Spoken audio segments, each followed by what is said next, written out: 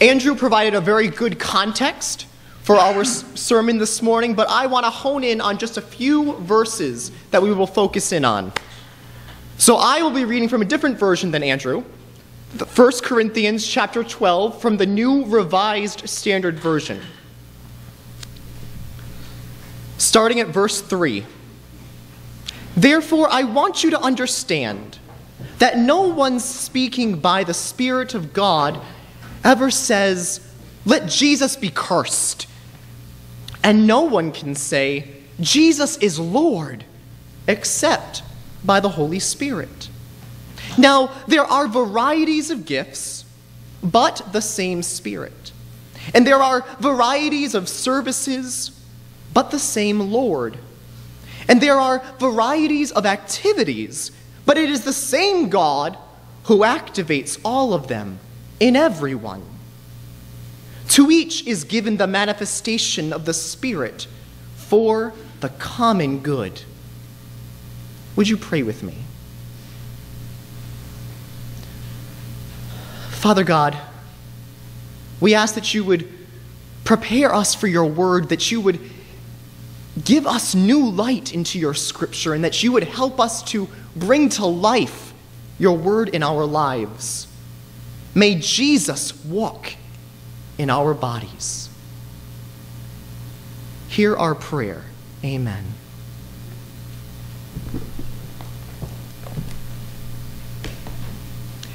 How many of you remember our sister Susan? Amen? Okay. When she came to our church, she had spent her entire life in churches, but finally felt the pull of God on her life to change. She was born again. Her baptism was a beautiful moment many of us were able to witness together. The Lord inhabited her, which is awesome.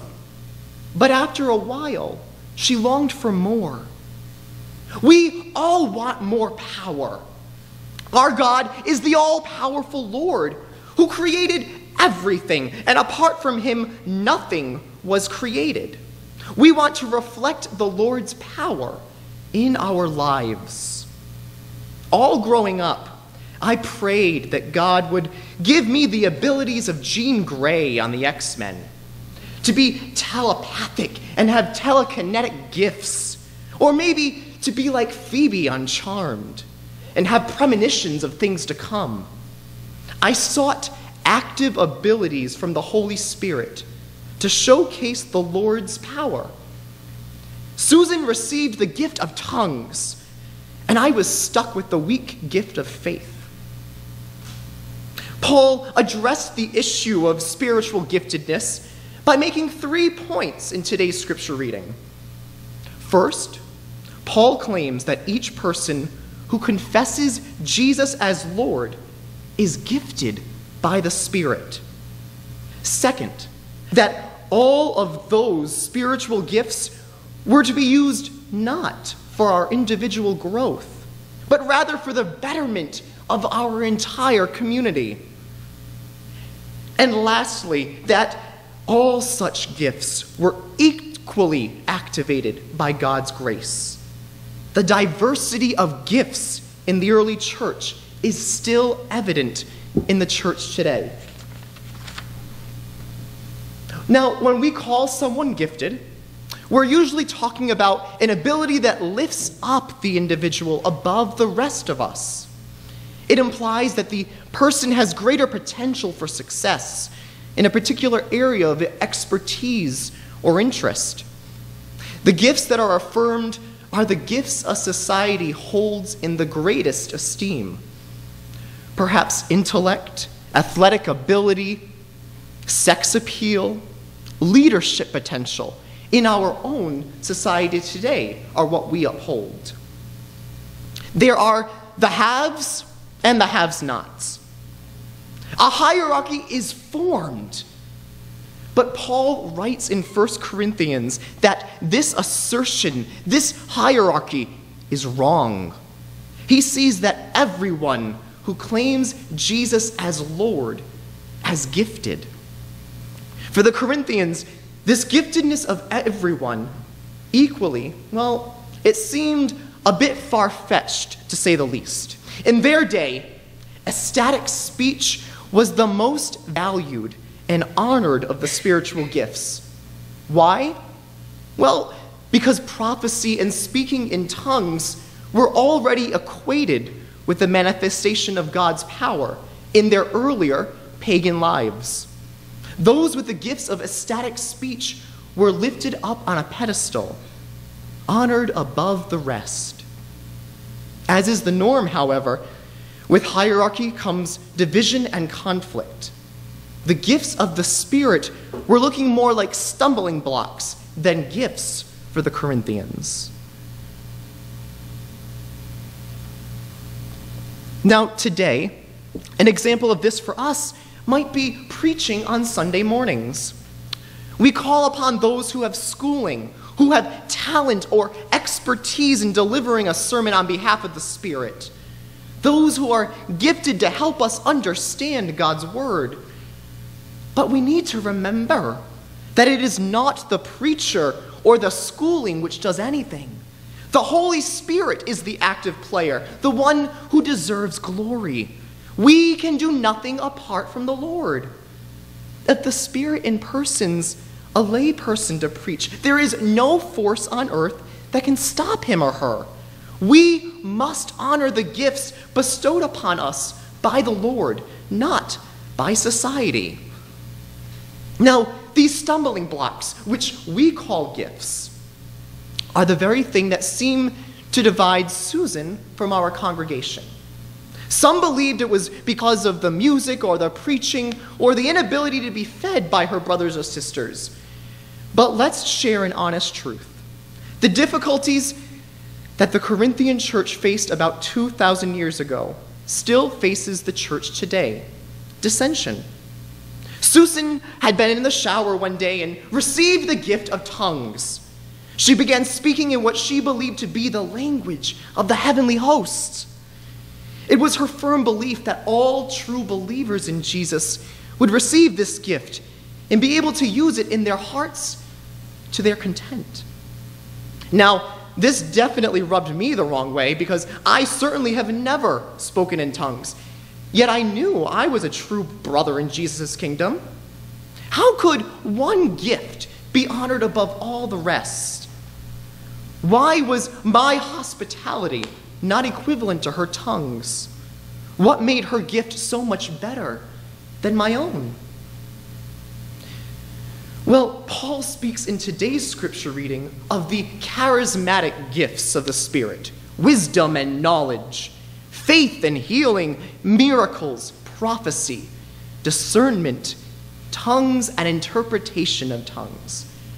But if we were to read a little farther, he speaks of the more ordinary gifts in the text ahead and seems to point to the ordinary gifts of teaching and leading and helping others when he speaks of the varieties of services and activities and gifts in today's scripture.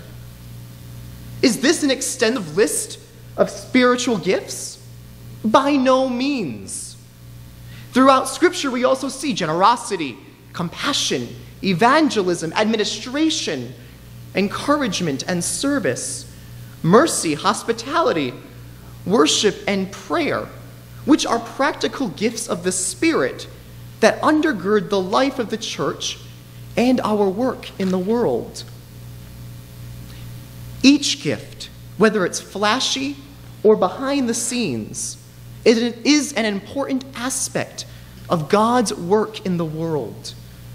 God pours out his Spirit upon the church in ways that will build up the community, not individuals. If we are seeking the best gifts, we are not honoring what the Lord bestows upon us. We're envying gifts that which we do not have. Do I envy the gift of prophecy? Unfortunately, I do. But I do not allow that envy to take away from my ability to use the gifts that the Spirit did gift me. Drink up the gifts of the Spirit, my brothers and sisters. Know that the Lord has anointed each of us, not just those of us with the gift of tongues, with oil and he has made our cups to overflow. Own the gifts that the Lord has given to you to build up his kingdom on earth. Know that God gave you specific gifts because that's the gift by which others will come to know Jesus through you. Gifts are not merit badges. They're not signs of holiness or approval of the Lord, but rather they're God's response to the needs of our community. Have I always wanted the gift of prophecy? Yes. I have always been interested in knowing what was coming before it happens. But while prophecy is the gift I long for, faith and hospitality are the gifts Jesus offered to me, because it's not through prophecy that others will know Jesus through me, but rather through my faith and hospitality. How is Jesus working through you? What are the gifts that God has given to you? These gifts are to be used to build up our community, to help others to know Jesus through you. The gifts are important.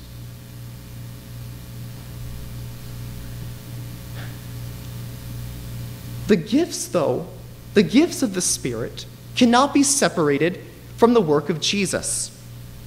A Christological confession, Jesus is Lord, functions as a criterion for authentic Christian spirituality.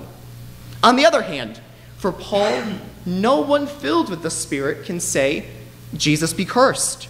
Those who truly are in the Spirit will speak and act in ways congruent with life, death, and resurrection of Jesus. Jesus is Lord points to Paul's reliance on the simple and most essential confession of our church. Because Jesus alone is worthy of trust and obedience, no other political or cultural or religious Lord can be the focus of our Christian spiritual interest. All who confess that Jesus is Lord is indeed sharing this indwelling Spirit. It is faith, no other spiritual gift, that unites all Christians in God's kingdom. Isn't that an interesting concept? God makes it clear that no one can make such a profession of faith, that Jesus is Lord, in the absence of the Holy Spirit. If you confess that Jesus is Lord, the Holy Spirit dwells in you. This is an important assurance for us who feel somehow second class due to the gifts the Spirit enables us with. The faithful in the pews, Sunday by Sunday, are as much inheritors of the Spirit of those of us who are called to preach or speak in tongues or have gifts of healing. All gifts are important and necessary for the building up of God's people. The moment we begin to hold one gift in higher honor than the rest is the moment we stop allowing the Spirit to work through us. The Spirit knows how we work better than we know ourselves. She gifts us accordingly, helping creation to know Jesus as Lord through each of us. Now, these gifts have a definite purpose: the edification of the community. A genuine spiritual gift is not granted to individuals for their own private emotional highs, their own mystical thrills, or for exclusively individual serenity. Christianity is not a religion of spiritual lone rangers or narcissists. Rather than fostering a purely private ecstasy, the gifts are bestowed in order to build up the church. They are intended to be publicly communicable, publicly shared, and publicly enjoyed. We cannot be Christians alone. We need the community of one another in order to fulfill God's plan of salvation for all people.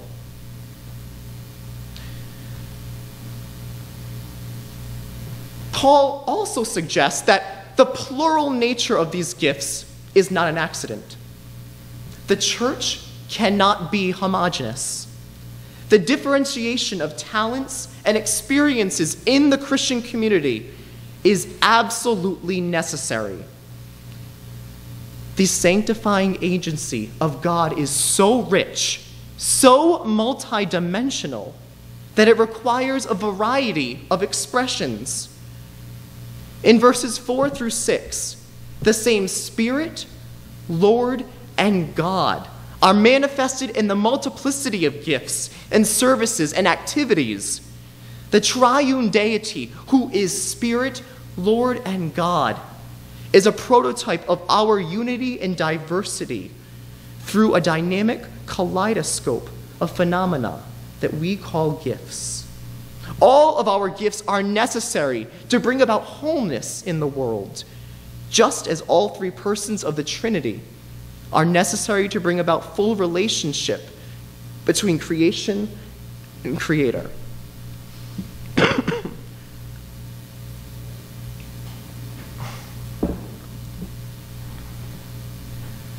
Members of the church can help one another to discern our spiritual gifts by noticing and nurturing the potential in another, of which that person might not even be aware.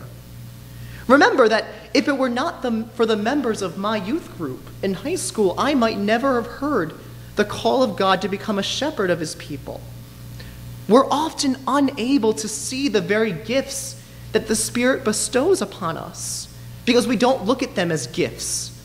We see them as ordinary. But that which is given to us by the Lord is anything but ordinary. It's extraordinary. Recognize the gifts and the power the Spirit works through your brothers and sisters, and remind them of it. It may be you who helps another to work great deeds through their God-given gift. I need to ask you to be real, though. How often do we place people in positions of our church based on what we do for a living? Like, we might ask teachers to help in the education ministry, or we might ask managers to help in the administration ministry, or we might ask younger individuals to get a younger crowd in the church yesterday. Perhaps God is gifting some in ways that are not used in our vocations. Perhaps a teacher would be able to glorify God more fully in the choir, or visiting shut-ins as opposed to teaching in Sunday school, not stretching him or herself out of a comfort zone of teaching. We all need to spread our wings and try new ways to be of service to Jesus. He is able to do anything he chooses through you. Be ready. Through your faith, Jesus will move mountains. We as Christians are all given gifts to be used for the good of all. What that means is that all of us are called to be involved in ministry. Ministry is not something to be left to the paid staff, but the work of each and every Christian. The Holy Spirit has given you gifts. Yes, each of you. If you are still breathing, if you are still walking, whether with your two legs or with a cane or in a wheelchair, my brothers and sisters, God has you here for a reason. God has given you a gift to use. Do not hold that in for yourself. God does not gift you to edify yourself. God gifts you so you might build up his kingdom, might build up his church, might build a new faithful person. God can use you. God will use you if you allow it. All of these gifts, all of these services, all of these activities are activated by the Spirit of God for his purpose. Each person, Paul writes, is given a manifestation of the Spirit, a gift of the Spirit to be used for the common good of all, not just the betterment of ourselves. In the culture we live in today, and often within our church itself, individualism has been exalted to such a high status that the phrase common good has nearly vanished from our speech. Paul's words offer a refreshing, maybe shocking reminder that faith, while personal, is never private, and that the gift each person has been given is meant to be shared with others. Have faith and share the gifts the Spirit has put specifically in you. Let Jesus use you to move mountains. Drink up his Spirit. Amen.